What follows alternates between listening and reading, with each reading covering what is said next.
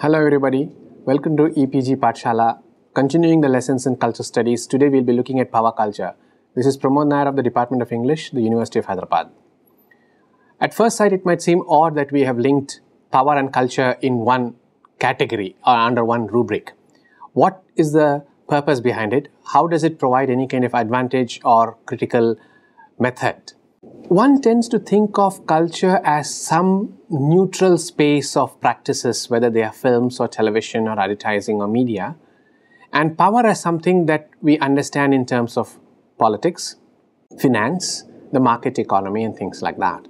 So we don't normally associate culture as possessing power, or power has a culture of its own, except in terms of, say, political parties which have a certain cultural system in place, whether it's their propaganda and their triumphal arches and massive meetings. So why do we think of culture in terms of power at all? The answer is fairly simple if you think about it. When we look at an advertisement for a particular product, why do we think we should buy that product? We think we should buy that product because something in that advertisement recommends that product, persuades us. When we say the language of the advertisement persuades us, we are saying the language of the advertisement has a certain set of concepts, a certain set of values, which employ certain techniques that persuade us. This means the language of the advertisement has some kind of power over us. That's point one. Point two, suppose we think in terms of the environment. Now, our cultural practices, whatever they might be, whether it is of farming or whether it is of tourism or recreational sports, we tend to think of the environment as a place where we can go and do all these things. And we say that's meant for humanity to work, play, whatever. Now, where does this assumption, where does this notion come from that the environment is available for us to work, play in? It is because over the centuries, the humans have come to believe this as a way of thinking. You will remember in earlier lessons we spoke about hegemony and ideology, where we argued and we demonstrated that we come to believe in certain things because over a period of time this becomes part of the way we think. It's not an extra lesson. It's not something you need to be told. It becomes part of our cultural unconscious. Now, when we say that the environment is there for me to play and I can go and do sports here and recreation there, what am I saying? I am saying I have a certain attitude towards nature. I have a certain value towards nature and about nature. This is ideology. But I say all this because I am human, I have technology, I have money, and nature, but the tree, the animal doesn't. This represents the power of humanity over that species, over that landscape, but it is not visible, embodied as power. It's embodied as cultural practice. That is, our sports, our hunting, our fishing, our recreational hobbies are cultural practices that conceal, and the important word is conceal, they conceal within them the ideology that nature exists to serve the humans. It is this ideology that nature exists to serve the humans that we can call power relations between humanity and nature. But this power relation, like I said, is not visible. It's not embodied. We can only think of them in terms of cultural practices. Let me give you a third example. When we want to study something in classrooms, in literature or cultural studies classrooms, we normally do not think in terms of using pulp fiction. Absolutely bad, pulpy, third-rate. We cannot use that. I'm using descriptors which we say we employ when we talk about it. No, that's pulp. That's very bad. That's trash. What are we doing here? We are saying in literature classrooms we can read only Shakespeare and Wordsworth, but Agatha Christie maybe not, or maybe as an occasional text we can. But 50 Shades of Grey, no. Why? Oh, because it's trash. Now, when you use the word trash within quotes, you have given a value judgment about a cultural product. This cultural product is part of a system of relations where the teacher in the class has power over a set of texts. Bad texts, good texts. Texts that can be studied, texts that cannot be studied. Texts that are good for you, texts that are bad for you. What we are talking about is again ideology, where the teacher in a position of authority, in a position of power, determines the cultural values of a book, a film, a novel, a TV series. In other words, culture is linked to power because culture persuades us in advertisement, like I said. It establishes relations between, say, nature and environment in the second example I gave. And in the third, it reinstates and reinforces the value of a particular class of people. So if, for instance, the teacher says, you cannot read this kind of rubbish. Suppose the teacher makes a statement like that. What is the teacher doing? The teacher is saying, I am the teacher. I say this is not a good book. You cannot read it. The class position of the teacher as a figure of knowledge, as the embodiment of learning, is reinforced when he or she puts together this injunction, this rule. This is bad, this is good. Attached to this is something else. Unless the teacher imposes this kind of practice and this kind of norm over cultural practices, he or she cannot show power, which is why culture and power go together. In cultural studies, we are interested in ways, methods and strategies through which certain cultural forms are rejected, devalued, erased, and others are raised up as wonderful reading. Now, the interesting thing about this is this changes over time. When power relations change, the requirements of cultural practices also change. To go back to my third example, why should we read Shakespeare and why we should not read 50 Shades of Grey? Why should we read Shakespeare? Oh, because Shakespeare is a great playwright. Okay. Then the teacher says, he has been read universally. Okay. Third, he has been read for a very long time. Now, if you think this is what the teacher has said, pay some attention to the problematic nature of power relations. Shakespeare wrote for the popular. He was a mass entertaining artist. People paid money, stood in the rain in winter to watch his plays. If you were to convert Shakespeare into our present language and try and see how he wrote, he was the masala writer of his time. Now he is a classical, great, highly literary scholar. He's a very scholarly writer. But actually, when he was writing for the masses. You see, Shakespeare wanted only one thing. Large number of people should come and watch my plays. That's how I make my money. He did not write for people to write their PhD dissertations. He did not write for people to be teaching him in class. He wrote to entertain the masses. So if you pay attention to Shakespeare, there is more thrill in Shakespeare than in 20th century thriller fiction. He has violence, he has sex, he has killings, murder, mutilation, incest, infidelity, extramarital affairs, killing of fathers and children, you name it, he has got it. If you pay some attention to the popular nature of Shakespeare's work, you will understand he was catering to the cultural requirements of the 16th century. We now think of him as a sophisticated, scholarly figure. And the English teacher is not going to introduce Shakespeare in class saying, let us now look at the biggest masala writer of all time. No. How do the teachers do this? The teachers say, let us introduce you to the great Shakespeare. The tag masala or popular writer has suddenly become great, scholarly, universal, classical writer.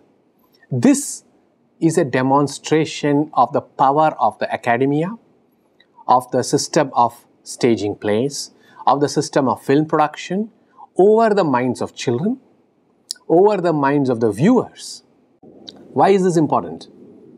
Why should we pay attention to this? We need to pay attention to this because of a very simple reason. And this should recall for some of you what we have already argued about ideology and hegemony. To go back to the example I gave about nature, suppose somebody says, but you know it's wrong to hunt those animals and destroy those trees because you want to do your sports and your recreational hobbies. And I am offended and I say, but nature is there for me to exploit. you will say, but no, you cannot do this because they have rights. And my question to you would be, who gave them rights? What rights do animals have? You see, I am implicitly suggesting that our cultural practices have always given more rights to the human than to the animal, than to nature. Likewise, if you recall the system of slavery right through to the early decades of the 19th century when trade in slaves was banned and slavery begins to collapse in the United States. When people argued that the black people imported from Africa should be treated like humans, the whites said, what do you mean they should be treated like humans? They're not human. They're black. What is that saying? What they're saying is, our definition of the human does not include them. So in our culture, we don't have to account for the rights of the blacks. Also because slaves cannot be given their own culture. In other words, what we are looking at here is a system of social relations which codes power relations. And the denial of identity, rights, any cultural privilege is not about the cultural practice, it's about power. So when the blacks wanted rights, they said, what do you mean blacks need rights? They are only good for hard physical labor. They don't have brains. They will not be becoming chess masters, writing Shakespeare's plays, playing the piano. They are only good for physical labor. This stereotype is cultural, yes. However, this cultural stereotyping is a result of power relations. It's not natural to the cultural species. It is because the whites needed slaves that they emphasized that blacks only have physical prowess, not mental prowess. They are good at labor, they're not good at intellectual activity.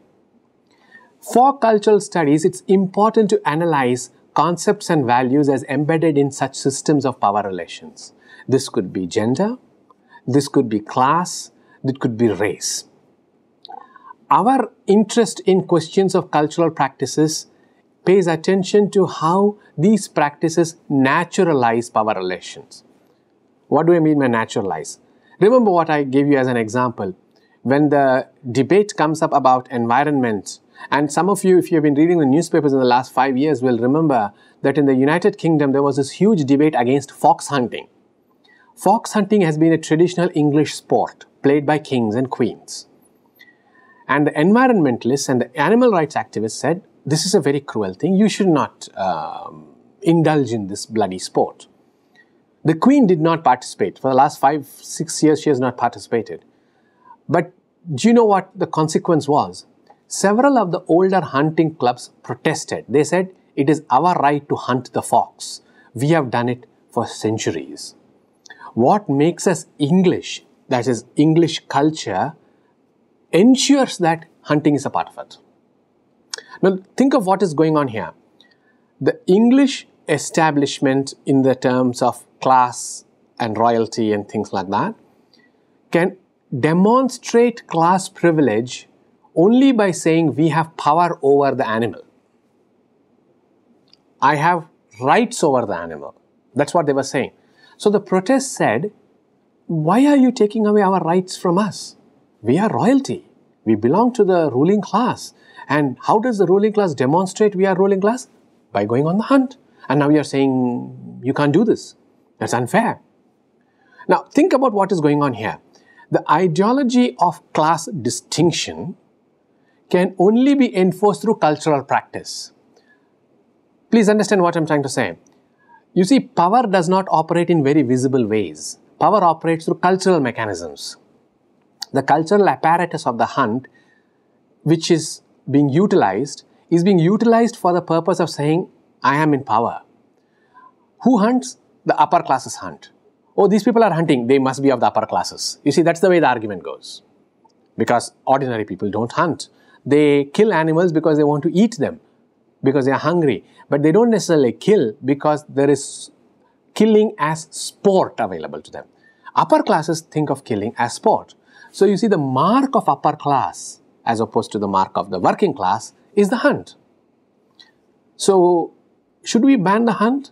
Should we say You no longer have rights to kill, injure, mutilate the animal, because the cultural rights of the upper classes are paramount. Or are they? The debate doesn't end here. The debate doesn't end simply because there will always be an argument over cultural rights. Because the minute you hand over cultural rights, there is a suspicion that you are handing over power. That the other class of people have acquired power. So the upper classes said, if you stop the hunt, that means we as an upper class have lost our status symbols, our cultural apparatus. We have lost our identity. You cannot take it away from us, is what they were saying. This is what we call normalization in cultural studies. Normalization is the conversion of cultural practices, cultural texts, cultural behavior and attitudes as though they have always been available, as though they have always been like this. So we can always say, if you are a royal family in England, we have always hunted. Why are you objecting now? The minute you say we have always hunted, it's almost as though that's a natural right. This normalization and naturalization of cultural practices becomes a kind of coating on power structures. And you will say, they have hunted for 2000 years. It's natural for them to hunt. Why are the animals like this? Because they have to be hunted. Who determined this? How was it established?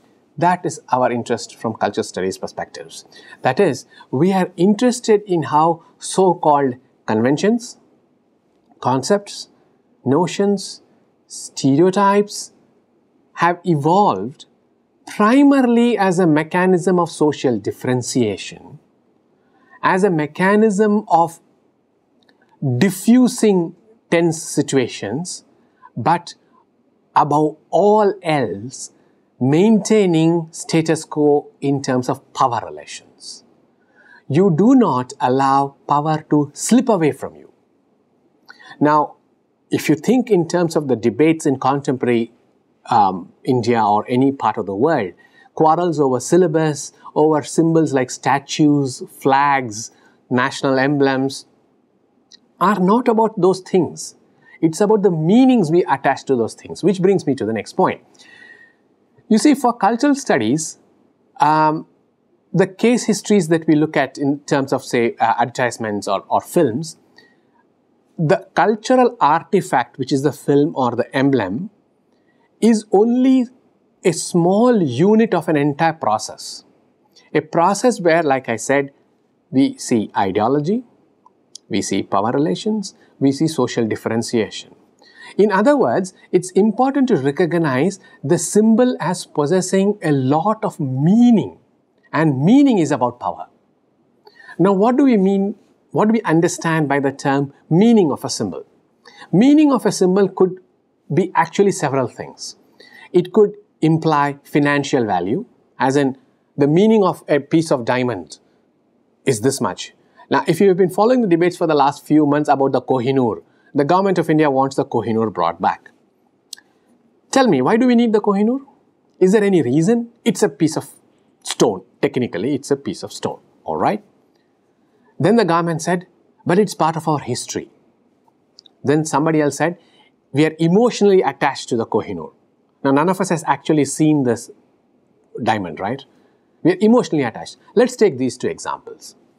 One, it's part of our history. Two, we are emotionally attached to it. How you can be emotionally attached to something you have never seen, we don't know. Never mind. The point I'm trying to make is, when the government says, when India says it's part of our history, this history is what I'm calling meaning.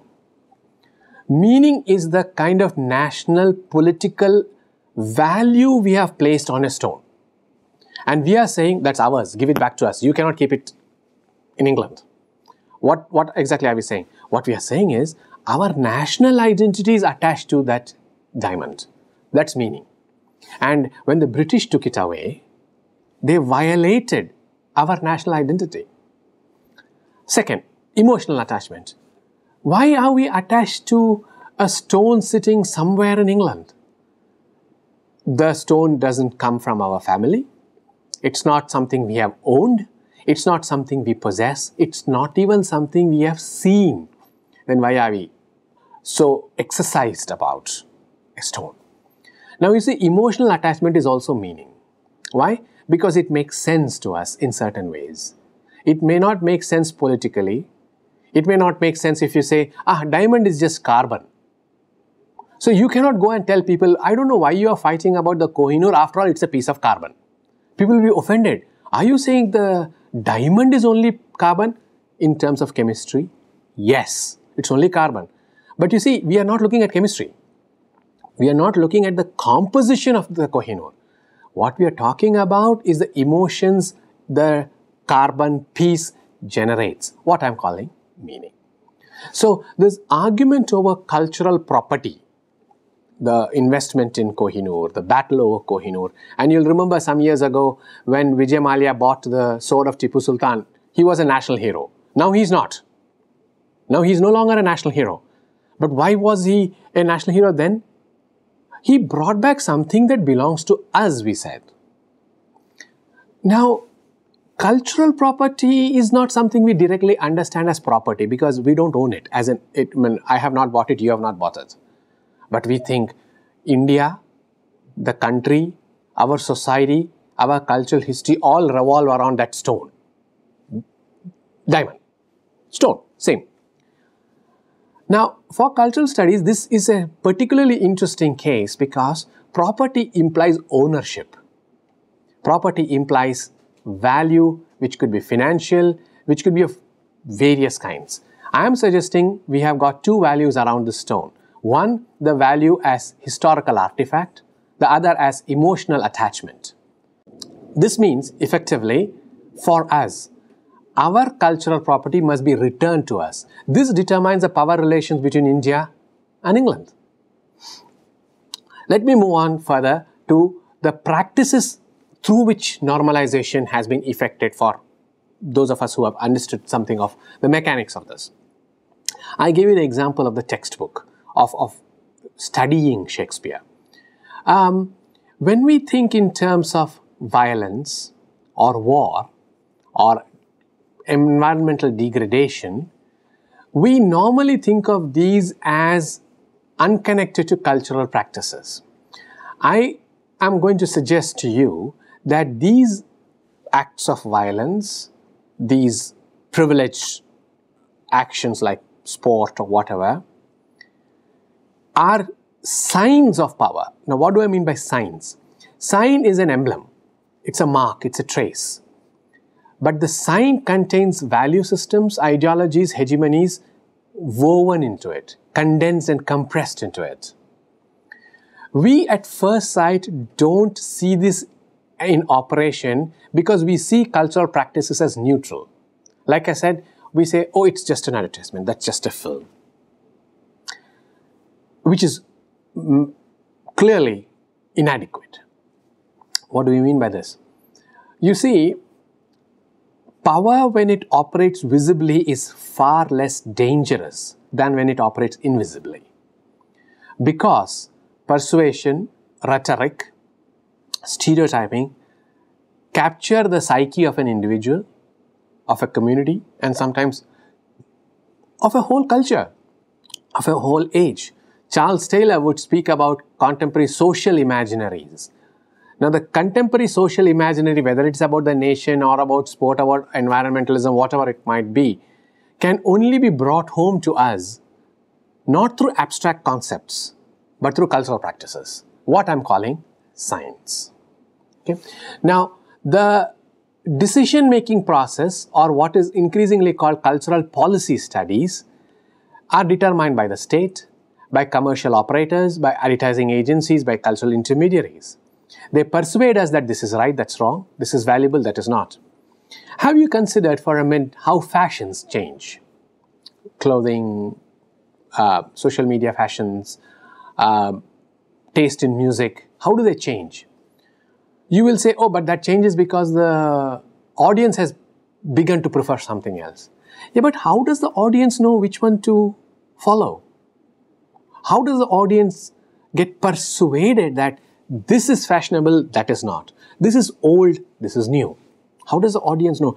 Look, the audience does not understand fashion. The audience is not trained to examine fashion. It doesn't understand the product, where it comes from, but it understands one thing very clearly. This has social value, this does not. This will attract attention for the right reasons, this will attract attention for the wrong reasons. How does the audience know? The cultural intermediaries like advertisements, like modeling, like the fashion shows, tell us this is trending. The term trending is not only about what is acceptable, but what is desirable. As in, the cultural practice of modeling or fashion dressing is not about the clothes as valuable. It's about clothes that are desirable. Who desires? We do. Oh, that looks interesting. I should buy it. Moving away from this to demonstrate power in another field, let's take a look at an entirely different kind of product which we are persuaded about. Think of advertisements for motorcycles. What are the two things that we look for in a vehicle? You will say it should be fast and comfortable, and it should be adequate in terms of mileage. Fair enough. As in, these are common, we all accept it. Now think in terms of the advertisements that promote certain kinds of motorbikes. First, they will emphasize power. Now there is a problem here because India doesn't have road conditions that enable high-speed biking. But they will still emphasize power. Why? Because high-power vehicles are desirable. Second, who desires this kind of power? 65-year-old people? Nuns? Politicians? No, younger men. It's a gendered, masculine bike which is being projected. Not family vehicles to carry your grandma and your mother-in-law. That's not the purpose of a bike. Do you know of anybody who bought a bike to carry his mother-in-law to the city? No. You'll carry your girlfriend to the city, not your mother-in-law. So you cannot have a bike which is meant to be a family vehicle. That's not the point. Third, mileage. Why mileage? Well, you see, you may have some problems with money. You may not have that kind of money to fuel this up. And this is a bike that obviously, if it's very powerful, will consume more petrol. So you need mileage. Now think of what is being suggested to you. You get a powerful, stylish machine which also enables you to save money in terms of fuel, your fuel bills, and things like this. You see, the persuading power of this advertisement, the persuasive power of this advertisement is because these are projected as the desirable qualities that you desire in the bike. Whether they are true, authentic, and necessary, we will not ask. You see, what is being given to us is a set of qualities we aspire to, not necessarily qualities we need. Alright? Suppose they were to say, okay, here is a bike that helps you control your diabetes. Do you think it will work? It won't work. Why will it not work? Because that's not the purpose of the bike. That's not what I am looking for in a bike. That's not what the college kid is looking for in a bike. You see, the qualities we aspire to are not necessarily innate to us. It's cultural practices, science, and cultural texts that persuade us these are the qualities you ought to want. These are the qualities you ought to desire. And once you desire these qualities, we give you the product. Now think of what's happening here. Where is the power in all this? The power lies at two levels. One is the power of the advertisement, the language, the rhetoric of the advertisement. The second is the power of the product. This is good, should buy. But you cannot say, by the way, we are trying to sell this to you because we make a profit. Does any company you know which manufactures motorcycles tell you how much money they make because you are buying a product? They won't. Why? Because that cannot be revealed. What they will tell you is, it is good for you. It targets you. It's beneficial to you. Not about us. But that's the hidden persuasion of popular cultural artifacts. What I'm getting you to see here is that the angle pursued in these advertisements, in these cultural practices, centers the consumer, but it encodes a specific kind of power relations between the manufacturer and the consumer, between the advertising agency and the consumer. But that's not something we recognize. So why should we read this? Why should we examine these? We should examine these because as students of cultural studies, we should be aware that popular culture is not innocent. It's not about just entertainment. It is not about just having fun. It is about the way social differentiation works, the way social differentiation operates for people to be persuaded, for people to sell, for people to buy. Cultural practices are not innocent. Cultural practices are not naive. Because they encode power relations, it's important for cultural studies people to document these ones. So as we have seen, the advertisement that tries to sell you the motorcycle is actually persuading you that certain qualities are desirable. Now, the whole purpose of a consumer-driven society is to replace utility with, say, style. They cannot replace this easily, which is why you require cultural practices, which is exactly what cultural studies actually examines. Now, you will then ask, what is the consequence of this kind of relationship between power and culture? Now, if you recall what I have already said about hunting and the clash between, say, Shakespeare and Shakespeare's plays and 50 Shades of Grey, in the process of evaluating cultural practices as good and bad or valuable and not valuable, some cultures are erased. That is, certain practices are rejected as worthless. And you will recall my instance from African American slavery in the United States. So you will say, oh, African culture is not worth preserving or worth studying or worth taking into the classroom because after all, it is primitive, barbaric and non-modern. The minute you make a claim like this, you have converted the system of power relations in society into a cultural power relations. That is, it converts power relations existing between classes and between races into a system by which cultural practices can be devalued. This means effectively that culture, as we understand it with a capital C, becomes a culture only of the privileged classes. The others are all rejected as worthless. So we will read Shakespeare, but we will not read 50 Shades of Grey. We will read high-flying science fiction, but we won't read cheap, trashy pulp magazines.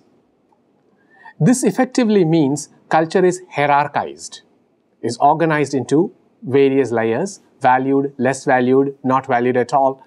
This we refer to as the process of exclusion. Exclusion is the granting of privilege to certain cultural practices and rejecting it from others, to include certain things as acceptable and rejecting others as not acceptable.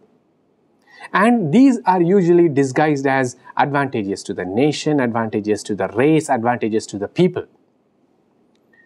Do you think this is a futile exercise to examine? No, it's not, because we should understand that when we examine cultural practices, we are actually looking at a larger frame, and that larger frame is social differentiation. Questions of economic power, questions of political engagement and political power. When you think in terms of counter movements, we are thinking of cultural practices that encode resistance as well.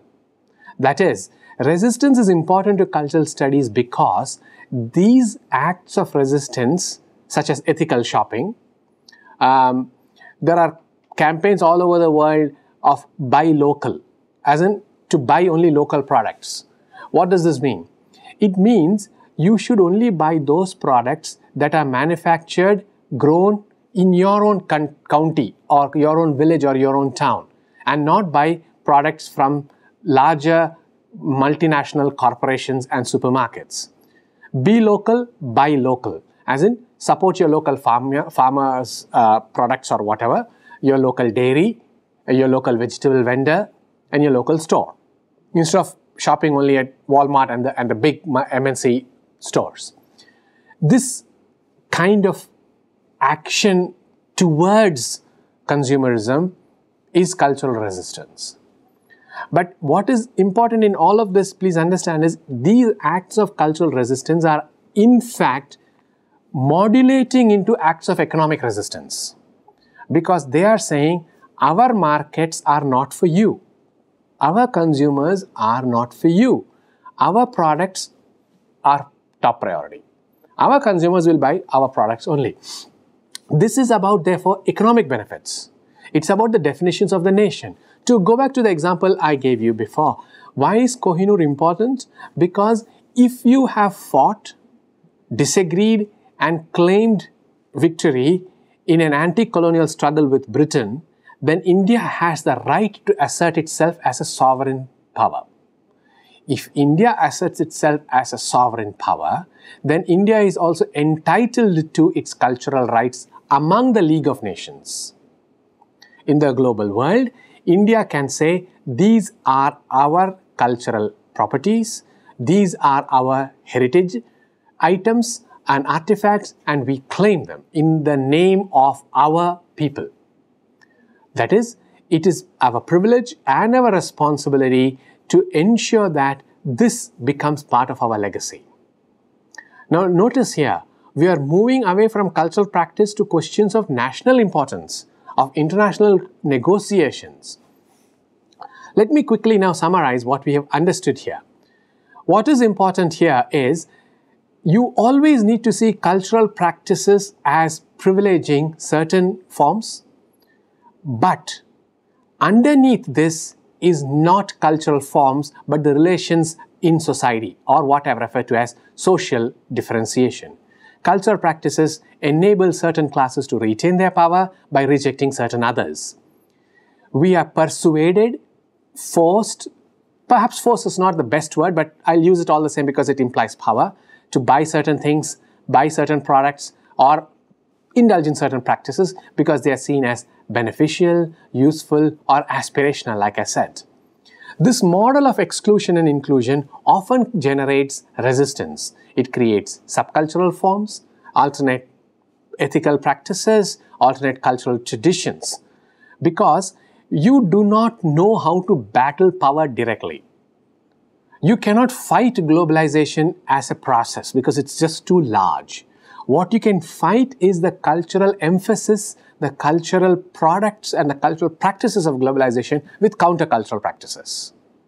So it's important to recognize that there is no cultural practice which is innocent, that there is no cultural practice which is devoid of a system of power relations. All cultural practices, all cultural artifacts are exercises in power relations. Thank you.